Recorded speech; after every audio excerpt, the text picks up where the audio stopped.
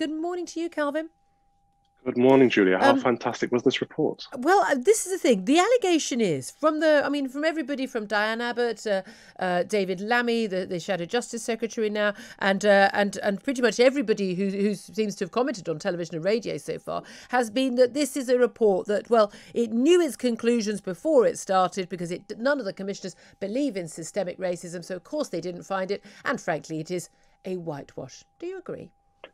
No, it's an interesting point, isn't it? Because there's been this perceived rather conception that every institution in this country is racist and that all racism is systemic in the UK. And that's kind of blinded us from looking at the real issues here. Like you said, this report has not been rhetoric. They've moved into evidence and they've looked at all of the disparities. And there are disparities in this country, but they're not necessarily racist just because they happen to have elements of race. So, for example, there are geographic problems, there are class problems, there are family structure problems that all add up to improve or disadvantage people's lives. And if we really want everyone to have the best possible chance in the UK, we have to look at every aspect of their life and all of the socio-economic factors that are playing into this situation, rather than just say, actually, it's all down to institutional racism, because it's not.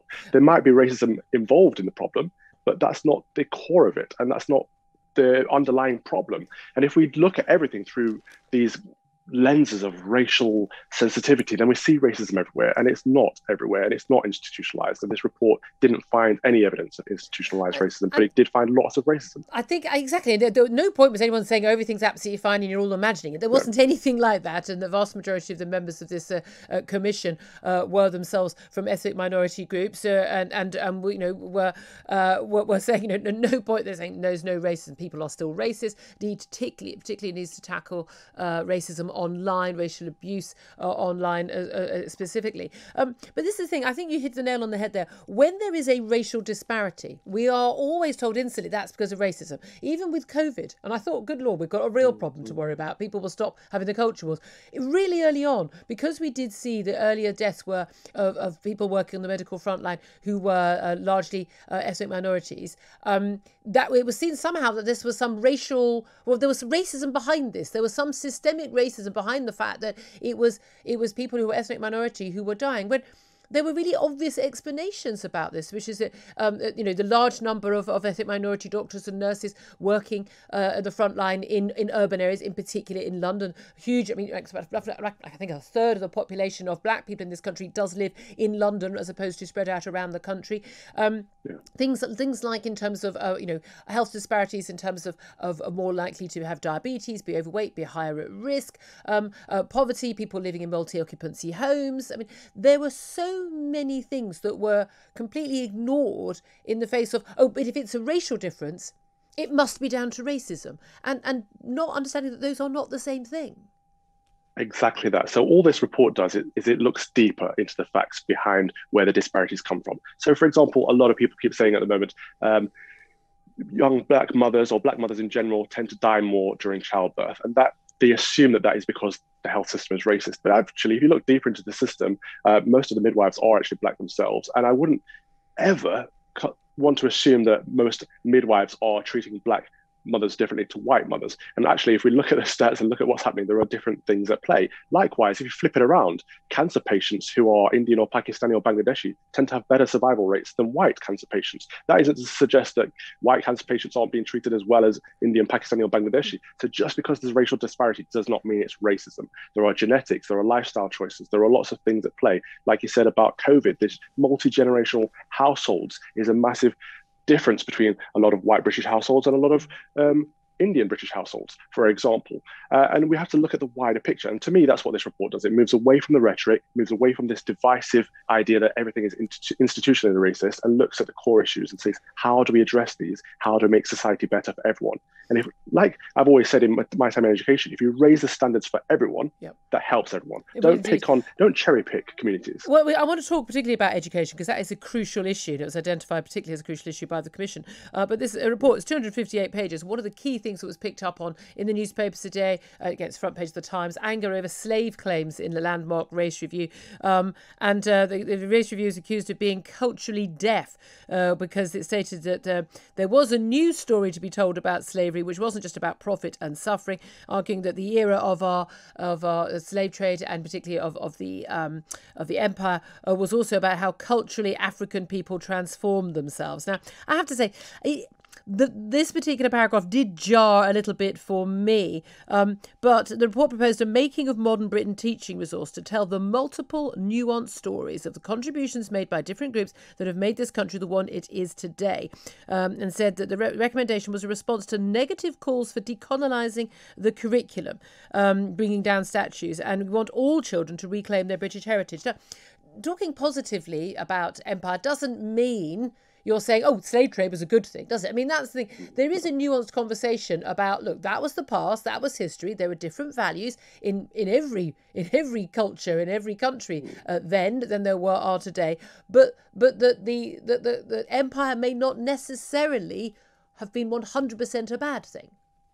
There is that, but also I think this specifically was more about, let's not paint Black people as victims. Let's talk about African people and how they managed to preserve their humanity and their culture despite slavery. Let's talk about how they created a Caribbean people that created their own identity despite slavery. So it's all the positives around the issue, not that the issue itself was positive.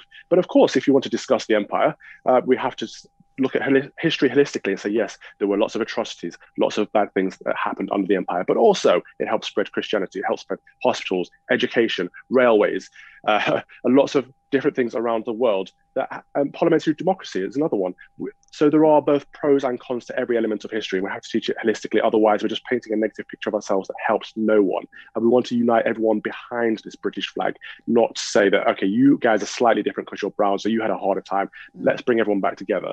And I think what this report does is looks at how to do that. So, for example, in this country, we spend a lot of time looking at pupils that aren't doing so well and trying to think, why? Is it because they're Black? Is it because they're this and that? And what this report says is, let's look at pupils that are doing really well and model that. So Chinese kids are doing really well in school. Indian kids are performing really high. Why is that? And how can we model that and take that best practice to ensure all pupils are reaching those same levels? And we know why a lot of that is, and it's not all down to race, and not even all down to income. A lot of it's down to family structure, isn't it? It's having two parents working. Often it's having two parents in the home.